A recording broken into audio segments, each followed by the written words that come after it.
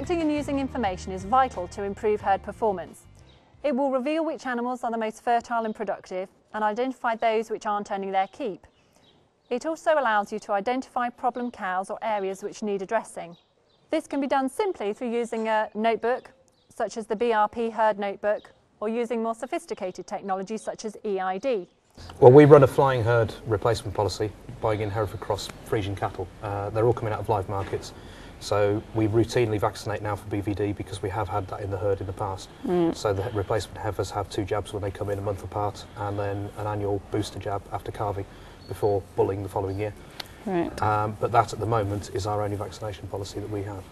Okay, are you doing any testing for any other diseases? No, we haven't tested for IBR or lepto or Johne's or anything like that. Okay. Hopefully we haven't got a problem. I mean, as far as lepto's concerned, the main thing would probably be cows that are coming over quite a bit. They're not holding as well as they should be. You may see some abortions, but generally it's just an infertility type thing, so they're just not doing quite as well as they should be.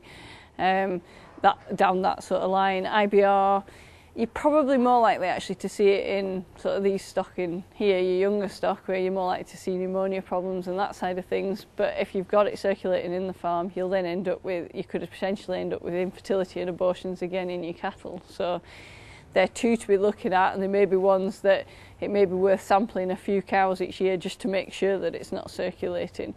Yeah. Probably the best bit is to be testing the heifers as you bring them in. Yeah. As far as breeding bulls are concerned, do you vaccinate them for anything? How often do you buy them in? Where do they come from? Our bulls are all bought direct from farm. We don't buy at the sales, so we're buying from a known source. They are accredited as being disease-free when they come in, but we do vaccinate for BVD as well, so they are covered. Protected. Yeah. We don't vaccinate for anything else apart from BVD.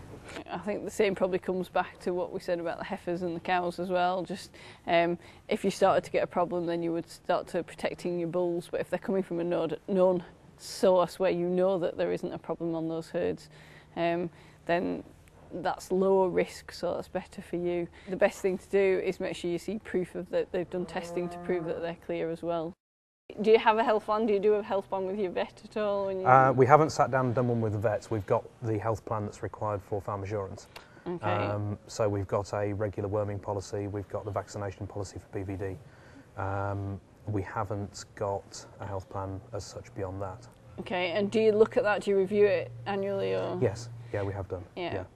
I mean, I always find quite often these things can just end up being a pile of paper that nobody ever looks at, and it needs to be something that's an active document, I think. So it's something that you need to be discussing with everybody that's on the farm, anybody that's working with you, to try and get the best out of it. So as far as health plan is concerned, like you say, having the vaccine protocol, having a worming protocol, having a quarantine or isolation information in there, and all the bits that cover for your farm insurance will cover practically, but it's making it a practical document that you are using, so, and managing it each time.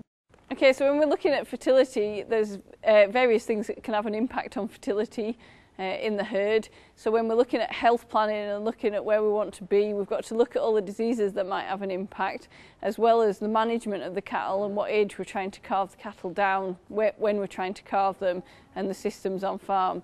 And that's where your health plan comes in, because you can sit down and plan ahead, but you also need it to be an active document so that you can be looking at all the different diseases that might be having an impact, and you know where you want to be testing and where you're going to be vaccinating, and make sure everything's in place so that you're not hit with any horrid surprises later on in the year. Okay, if you want to set up a health plan, it is something that you can do off your own back if you've got an idea of what needs to be involved in there, but it's worth speaking to your vet and other advisors that might be helping you on the farm to make sure that you get the best advice and the most complete health plan that you're required. So the best option is probably to speak to your vet and see what systems they're using, and then you can actually go through each category and pull into the advice that you need for each section. So fertility is a key driver of suckler output and profitability. Optimising it requires attention to detail in all aspects of herd management. The EBLEX Suckler Records for Better Returns sheet provides a list of key performance indicators for producers to monitor herd performance, compare data year on year and with other herds. This is available from the EBLEX website.